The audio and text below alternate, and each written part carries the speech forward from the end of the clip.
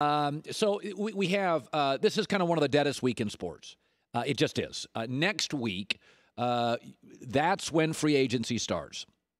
And so I will say this week is quiet, but you're getting a lot of stories on either quarterbacks that are available right now or will be available or who are rumored to be available. And it's a number that far surpasses anything in my life.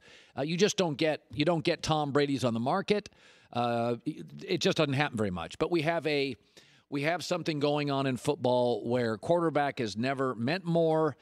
There's a lot of good young quarterbacks. So some teams like the Chargers and the Patriots may just bail on a successful quarterback. Tennessee, even though Ryan Tannehill had a great year, kind of a lifetime 500 quarterback, they may bail on him. So we thought we'd play the 3-word game today. We play it from time to time during the NFL season where if you really boil it down, if you play the 3-word game, it forces you to be very precise and very succinct with all the rumored to be available or available quarterbacks on the market. So here are my predictions on what happens. Here we go. Let's start with Tom Brady. 3-word game would be home sweet home. I don't think there's as many offers as people think. I do think the Chargers want him and will go after him and have the perfect complement of players for him. I thought the Chargers acquiring guard Trey Turner was a symbolic move that Tom will shore up the interior of our offensive line, which is a weakness.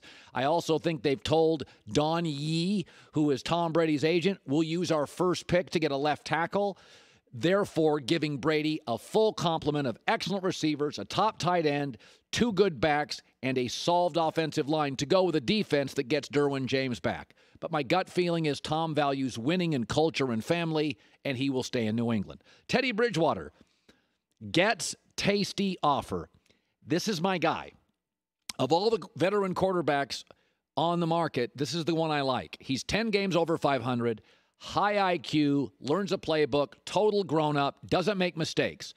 Now, the downside to Teddy is he's not going to beat you over the top. He's not a world-class athlete. But there are teams, the Chargers are one of them, that don't need a superstar quarterback. They've got very good players. What they need is somebody unlike Phillip Rivers who lost games with big interceptions. I think he's going to get an offer or 3 in this free agency period, Teddy Bridgewater. Derek Carr, 1 more year.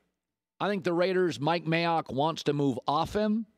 I think Gruden likes him, doesn't love him, but I think they're stuck with him for a year because unless they can get Teddy Bridgewater, who frankly is a lot of what Derek Carr does, very accurate, can make all the throws, but is not going to be over the top, and does have, like Bridgewater, an injury in his resume. I think they're going to stick with him 1 more year. Listen, he hasn't won enough games. He did complete almost 71% of his throws. I've always liked Derek Carr. I would not move off Derek Carr as you're transitioning to a new city. I think he's an adult. He's a grown-up. He works his butt off. I like him. I don't love him, but I like him. There's some Tony Romo here. I always doubted Tony in big spots, but I did think he was a franchise quarterback. So I think Derek's 1 more year in Vegas. Andy Dalton, nice knowing you. Listen, he was serviceable at his best. Now he's old and not as serviceable. Last year, 16 touchdowns, 14 picks, not a lot of arm strength. He's not really what the league has become. You're not going to roll the pocket out much with him. Obviously, Cincinnati's moving to Joe Burrow, as they should. I'm not a huge Burrow fan. I do think he's a better prospect by far than Andy Dalton was, and he's an Ohio kid. So they're going to go and move. They should move. And by the way, he's had 4 playoff spots, 0-4 in all of them. Never been a big game guy, but a nice kid. Nice knowing you. Jimmy Garoppolo. Jimmy some more. Best quarterback rating in San Francisco since the 90s. John Lynch likes him and is all in. Kyle Shanahan, whose legacy is not completely formed yet, is a little more impatient with Garoppolo. I do think his judgment is not the best. But I will say this about Garoppolo. You can move the pocket with him. You can roll him out. He's athletic enough. He's very accurate. He's got an above average, though not great, arm. And I think in the end, this is a franchise that's 21-6 when Jimmy Garoppolo starts. Jimmy some more. Dak Prescott gets his money. Listen, he's won 16 more games than he's lost.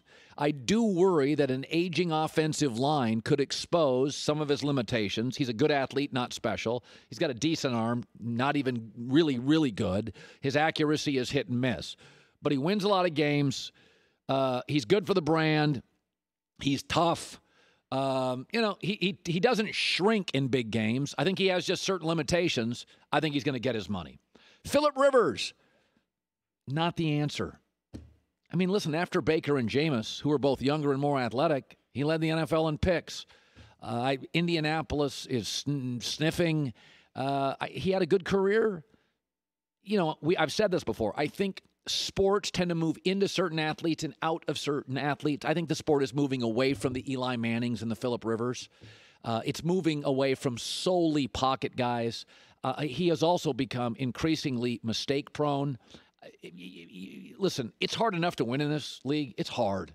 It's hard for everybody. You can't lose games you should win, and that's become his moniker. Ryan Tannehill, tag, I'm it. I'd franchise tag him. I do think Ryan works hard. I think he's athletic, big, can make plays. And in the current culture of the Titans, which is a physical run-first team, you can win a division with him. I think that division's kind of a mess anyway. Andrew Luck got hurt, left. It's never been the same. It's Deshaun Watson bailing water for the dysfunctional Houston Texans. But I would not give him a long-term deal. Again, he's a 500 quarterback. That is what he is. He's a 49-49. You are what your record is. He is a 500 quarterback. Now, in that division, 9-7 may be good enough, and I do think Vrabel and Derrick Henry are kind of the foundation of the franchise, but I'd tag him. Finally, Jameis Winston, walking the plank. Listen, it's over. He's the most productive quarterback in the league, just half the time for the other side. I think he's had more than ample opportunities. I think it should be noted that Tampa's done a great job as a franchise to draft offensive personnel. Receivers, tight end, running back. I like Tampa. I think Teddy Bridgewater, this is the perfect fit for him. If I was Tampa, I would go get Bridgewater. He doesn't have the arm of Jameis. He makes no mistakes, and this offense is loaded. There are a lot of special athletes in Tampa on that offensive side. Hi, everybody. Thanks for watching. Subscribe here to get the latest from the show. Also, be sure to check out more of the best clips from The Herd or go watch a few segments from other shows on FS1.